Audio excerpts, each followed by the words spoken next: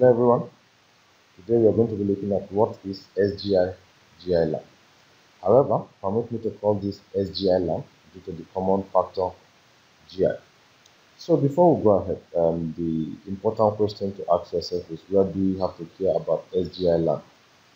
Now, it is important to appreciate the phenomenal evolution of the mobile core system from the traditional circuit switch, which are mainly proprietary anyways, because from time code we know that we used to have this part of network called the circuit switch and the packet switch.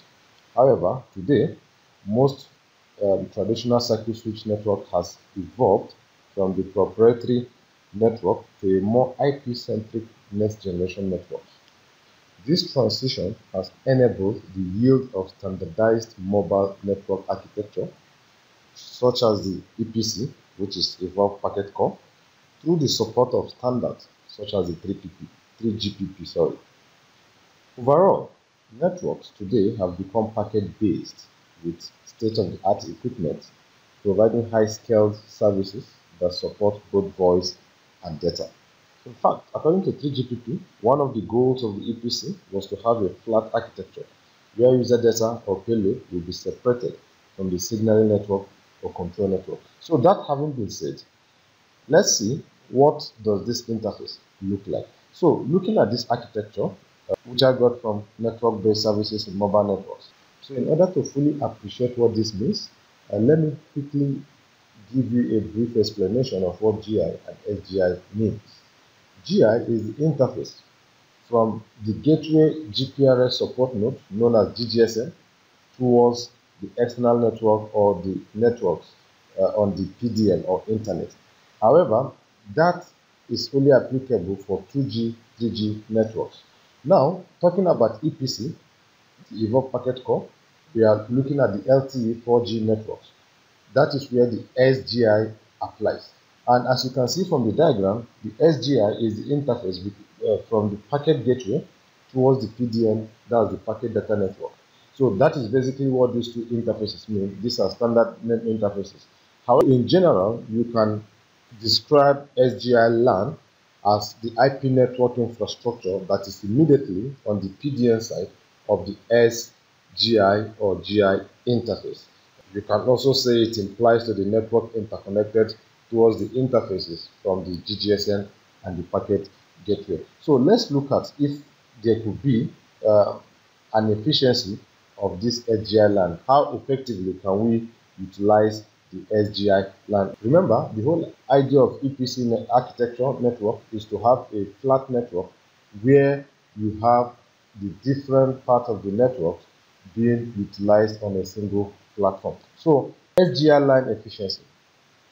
There are a couple of ways in which we can achieve SGi LAN efficiency, and these are basically from using an NFV. NFV is network function virtualization to orchestrate SGi LAN functions. Now, there are key players in the market today who are already looking into this, like Telstra, HP, Alu, F5 networks.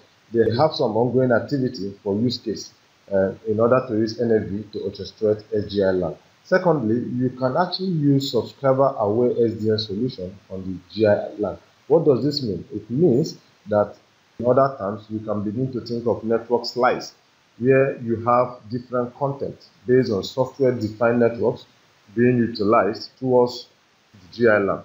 And we have players like Telenor, Conte Extreme, Skyfire Networks, Red Hat. These guys are working on some activities for this use case. And the last is using a unified converged platform. For example, by combining all layer 4 to layer 7 capabilities into a single node, thereby separating their functionality. For instance, like CGNAT, security, and balancing. These three functions can be combined into a converged platform and be separated by convergence. And you begin to ask yourself, why do you bother about this? Why do you need the SGi LAN to be efficient?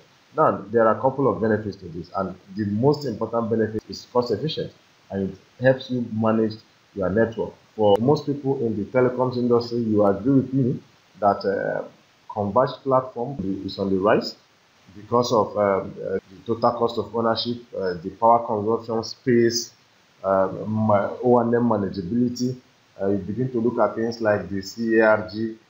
Overall, it's important that networks begin to look at how to utilize the SGi LAN for efficiency, basically, so that talk of 5G, cloud, and IoT, you begin to understand how you can use things like network slicing to achieve more functionality and more efficiency at a lower cost. Thank you for watching, and I hope this has been informative. And kindly subscribe for your subsequent techie videos. You can also reach me on the email. Thank you.